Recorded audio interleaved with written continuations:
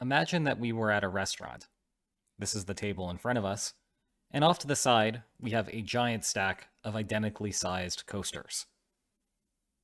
Today, we're going to play a game, and the loser is responsible for today's bill.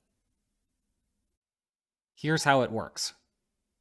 You'll go first by placing one of the coasters anywhere on the table. We will then alternate back and forth, each choosing to put another coaster somewhere else on the table. There are only a couple of restrictions here. 1.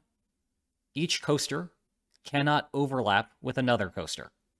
That is, it must be entirely on the table itself. And connected to that, you're not allowed to place a coaster so it is hovering over the edge of the table. In other words, the entirety of the coaster must be on the table. Play continues, like I said, until you run out of space, essentially, and one of us is no longer able to place the coaster fully on the table.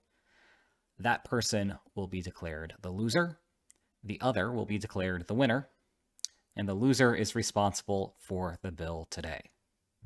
As you can see here, we're about to run out of room, and that would be the final move of the game. And trust me, I spent a lot of time trying to squeeze another one on there. It was not possible.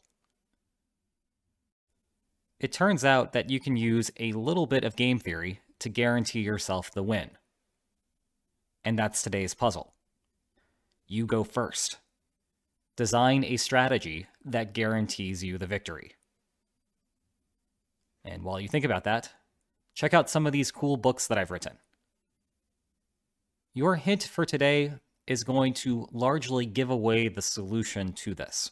So I'm going to give you a quick moment to think about it on your own. And if you're ready now for your hint, think about how you might be able to apply strategy ceiling to this game to guarantee yourself the victory.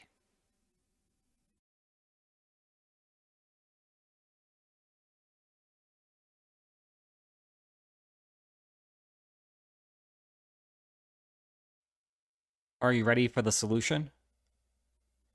If not, let me give you a deeper hint. The opening move that you should make in this game is to take that initial coaster and move it directly to the center of the table. Do you see it now? If not, I'll give you another hint. Imagine that my initial move is to place a coaster there. What should you do next? Well, if you adopt this strategy, you would place your second coaster over there.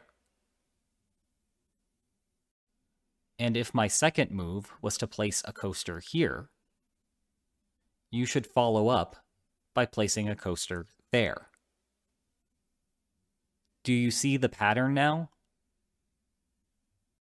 All you need to do to win this game is mirror my movements. So if I place a coaster there, you will go to the opposite side of the table and place a coaster over there.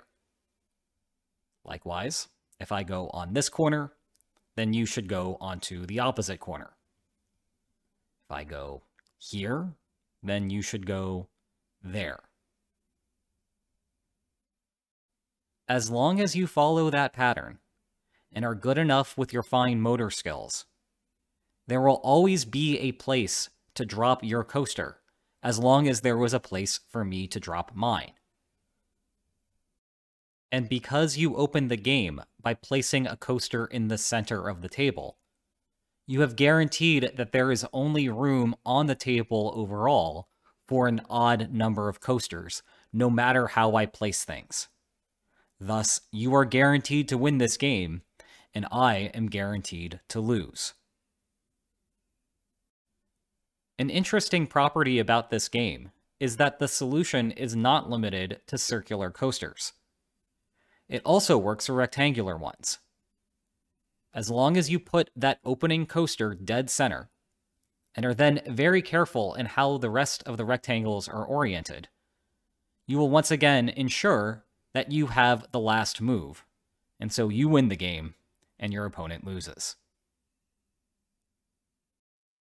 Did you figure this one out? Let me know in the comments. And if you enjoyed this video, please like, share, and subscribe. And I'll see you next time. Take care.